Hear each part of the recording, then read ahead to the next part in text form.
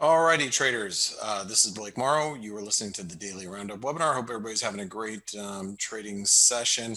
There's obviously been some volatility, so I think we need to start off by talking about. Let's start off by talking about the equity markets first and foremost, and see where we're at. So, the S&P, as we talked about earlier today, we were coming out of the ascending wedge. Excuse me. What we've done since then is we've come back up into the wedge, which is irritating as all get out, believe me, and stalled at the 78% retracement of the last move down. Now we've come off, and the reason why we've come off is these COVID numbers are starting to weigh on the market a little bit. We're seeing increase in Florida, Texas, Arizona, amongst other states too, and it's starting to, like I said, it's starting to weigh a little bit on risk appetite. Now, should we write off the market? I don't know about that, and frankly, I think while we're above 3,100, it's hard to be too bearish. All right. But there are some important rejections today that I think in the FX market, we at least need to pay pretty close attention to. All right. Again, I think while we're above 3,100, it's, if you're trading equities or you're thinking about risk on, risk off, I think it is still, risk on as of right now while we're above the 3,100 level. But let's take a look at some important developments as far as currencies go. So let's start off with the euro.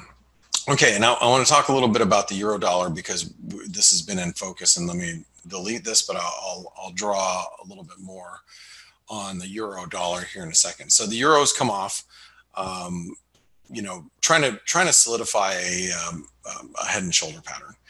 Now, the thing is with this head and shoulder pattern, it's a complex head and shoulder pattern with a lower right shoulder, which means that in order for it to complete, to really complete here, let's just, for argument's sake, let's say it did break down. It's got a long way to go, like to 110 before it completes. Could that happen? Sure could. Am I expecting it? No, I'm not. If you remember the week ahead video, I'm actually looking for a move to 111.50. The 111.50 level is, the breakout point one, right? It's the breakout point. Okay. It's also the 50% retracement of where this last move really started, right? But if you take the entire move, it's a 38% retracement. So a 38% retracement, 50% retracement, a breakout point, that's triple confluence, right? Comes in around the 111.50. Now, if we drop to 111.50, the first thing that you're probably thinking about, and I'm thinking about the same thing, is okay, it's not going to complete its head and shoulder pattern. You're right. It's not going to complete its head and shoulder pattern, or its mid head and shoulder pattern. If we make our way down there, that's true. But one of the things that I think about with the head and shoulder pattern is they very rarely complete anyway, right? So it gets everybody all excited. Everybody gets bearish in this example, and chances of it completing is not very good anyway. Knowing there's a lot of support, this is probably a tradable area. Now that doesn't mean that we're going to go to here and then all of a sudden we're going out to new highs. But this should be a tradable bounce area, right, at 111.50. Now, 111.50 may take us back to 112, maybe 111.80, maybe back to 113. And, and I think a lot of that has more to do with, risk aversion, risk appetite. It has more to do with, how's the European Council meeting go on Friday? Excuse me, things like that. So, I do think that we're going to have a tradable area from the 111.50 area. Okay. Let's talk about the Aussie. So the Aussie's been very, very strong, but what the Aussie has done is we have failed at the 618 retracement thus far. Okay. We've made a lower high, and that's something that, you know, we have to be aware of. Now we've rallied substantially from these lows. I mean, we're at 98.33. We've rallied 60 pips from the lows. Why? It's because it's the Aussie. Why not? You know, I have no idea, but it's strong, annoyingly, yes, but very strong. Okay. So the Aussie's back at the 69 cent level. Realistically, it should fail here. I don't know if you know, for those of you that want to step in front of it, you know, it's probably a decent fail area. You know, maybe at the 50% retracement at 69.05 might be a better place. But, you know, I'd be looking forward to see how it reacts once it gets up, you know, around above 69 cents, just to see what's you know, what it's going to do there. And then let's talk about the US dollar Mexican peso really quick. So the US dollar Mexican peso, you know, we've had a really pretty big rally off of the lows. But the one thing about the peso, you'll notice here, it's not giving up its gains. And I see that stocks are recovering. Okay.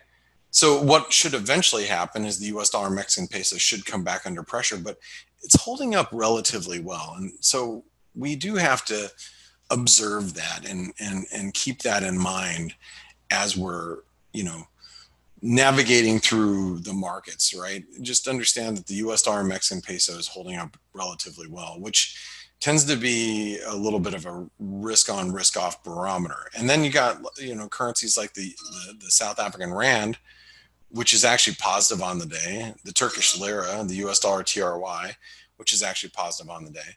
And so the US dollar Mexican peso, you know, maybe basically break even on the day, but it's holding up relatively well based on how strong the stock market is at this point. So now if stocks turn lower, I think the thing that's going to happen here is you're going to see the US dollar Mexican peso, you know, try to make a run for this downtrend line. But asking for the equity markets to go down at this point, it's extremely, well, it seems like it's extremely unlikely. And it's very frustrating because, you know, the equity markets just don't want to pull back. Even as the numbers, the COVID numbers continue to look horrible, you know, equity markets still, you know, are maintaining their bid. All right. So anyway, if I still sound frustrated from earlier today, I am. It's just you know, one of the things that I've been complaining about in the chat room, and this is the one thing that you guys, you know, have heard from me if you're in the chat rooms with me. You know, the one-way markets are very, very hard to trade because they don't give you good entries from a risk-reward standpoint, and you know, they're just not giving you. They're not giving you ways to get in the market. So it's very frustrating when you see just a one-way market. And then you get this quick blip lower, and then all of a sudden, you know, the quick blip lower in equities just results in a real big buy the dip, and the market just takes off again.